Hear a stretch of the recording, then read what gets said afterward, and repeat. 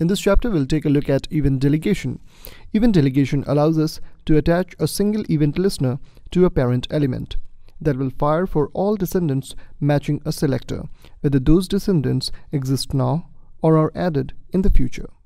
So over here, if you take a look at the current HTML that we are having a list of websites where our courses are offered. So let's consider a scenario wherein we want to just output the text of these anchor tags in the console window of the browser. So what we'll usually do, we could directly bind to the click event of each anchor using the onEventHandler method. So in our script, you can see that we are simply associating the click event using the onEventHandler, and then we are calling a function. We have named it as EventHandler, and that is simply taking the text of the clicked anchor tag and outputting it to the console.log. Now, while this works perfectly fine, there are drawbacks. Consider what happens when we add a new anchor after having already bound the above listener. So if I simply add a new list element like this over here, and now when we run this in browser, you can see that the earlier anchor tag that we had in this are working pretty fine. But as soon as I click on this new link that we added after the onEventHandler was called, in that case, when I click on this one, it will be redirected. See, so it's taking you to that particular website. Now this is happening because we have directly bound the event handler. Now direct events are only attached to elements at the time the on method or the on event handler is called. In this case, since our new anchor did not exist when on was called, it does not get the event handler. Now, before coming on to event delegation, we must understand what event propagation is. For that, we have to understand how events propagate. Anytime one of our anchor tags is clicked, a click event is fired for that anchor and then bubbles up the DOM tree, triggering each of its parent click event handlers.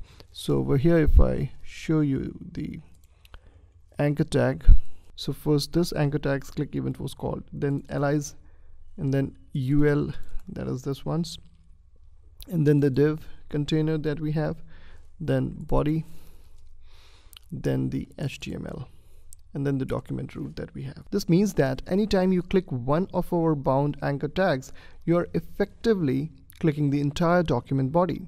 This is called event bubbling or event propagation.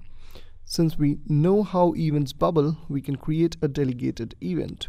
So over here, we can simply rewrite the same function in this manner. So over here, you can see that all we have done is we have taken the event and then we are passing the selector over here. And now if I run this one, you'll notice that the newly added list item, which is called after this event handler function or after this line, gets executed as well in the very same manner as the earlier list items work. Let's click on Skill Bakery, Skill Feed, Udemy, UFibber, and now idemtic was added dynamically. So if I click on this one, you can see that it's working pretty much the same way as the earlier anchor tags were working. So notice here that we have moved the anchor part from the selected to the second parameter position of the on method. This second selector parameter tells the handler to listen for the specified event, and when it hears it, check to see if the triggering element for that event matches the second parameter. In this case, the triggering event is our anchor tag, which matches that parameter. Since it matches, our anonymous function will execute over here. This is the function that we are having. We have now attached a single click event listener to our UL that will listen for clicks on its descendant anchor tags. Now consider a scenario. What if we wanted to open the link in a new window?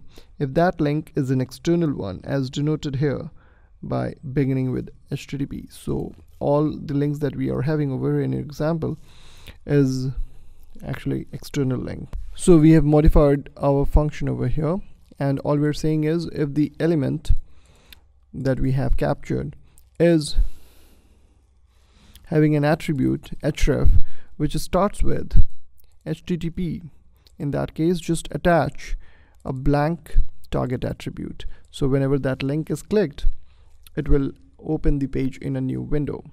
So if I run this one in browser, And if I click on this one, Skill Bakery, or let's say udemy.com, you can see that it's saying udemy.com. And then as we have some things over here which is preventing it, as with this method e.preventDefault, so we need to comment this one and then this one as well, because we are just opening it in a new window altogether. So let's refresh the page now and click on udemy.com. You can see that a new window has been opened and the site will load in this window, udemy.com. So to summarize, we can say that event delegation refers to the process of using event propagation or event bubbling to handle events at a higher level in the DOM than the element on which the event originated. It allows us to attach a single event listener for elements that exist now or in the future.